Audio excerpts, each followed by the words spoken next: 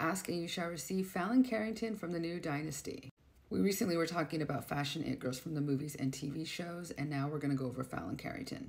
I didn't watch the new Dynasty. I remember my mom was obsessed with the old one, but you guys know her as Fallon Carrington. I know her as Jade West. Liz Gillies played Jade West on Victorious, which is a show that my kids used to watch when they were kids, and I loved her character on there. She was very goth, very dark, but she was so much fun. But her character in the new Dynasty is totally different. She's absolutely gorgeous. She reminds me a lot of Lindsay Lohan, and I thought her looks were insane. I started researching last night when I got this comment, and a lot of outfits are very Chanel inspired. She definitely wears a lot of sets, a lot of color.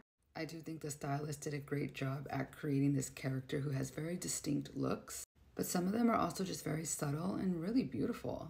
This has to be one of my favorite. I love the belt. It's just so nice to see her play totally different characters.